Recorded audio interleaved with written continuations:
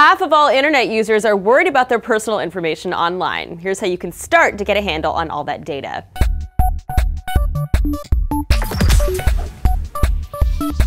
In a development that's not exactly surprising, a new Pew Internet Study shows that people are growing increasingly worried about the safety of their data online.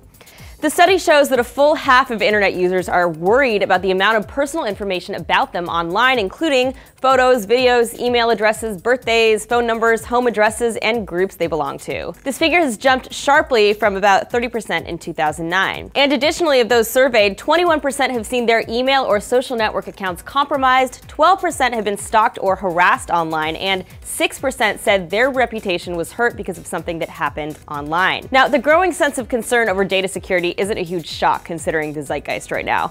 Unfolding NSA revelations about government access to private data, the many high-profile hacks that have taken place over the past several months, and seemingly constant stories of embarrassment or harm stemming from data leaks of some kind. Internet users, many of whom have dozens and dozens of online accounts they might have completely forgotten about, certainly have cause for concern. And some developers like Rob Lewis of the UK are building tools to give users greater control over their data. Lewis has built a very simple tool called justdelete.me, which is basically a directory of websites, from the most common ones like Facebook to the ones you might have never heard of. They're organized like buttons, and each button will take you directly to an option to delete your account from that service. They're also categorized by difficulty according to color. You'll find that on some of the sites like Last.fm, deleting your account is more or less a one-click ordeal, super easy. Others like Facebook require you to answer questions they hope will deter you from deleting your account, hence it's listed as medium difficulty. But the sites color-coded in black are the ones where it's impossible to delete your account. Some of these include all of the Gawker Media websites and Kik, and something called HOL Virtual Hogwarts. So I'm sorry, but that sordid past of yours in Virtual Hogwarts, the damage can't be undone,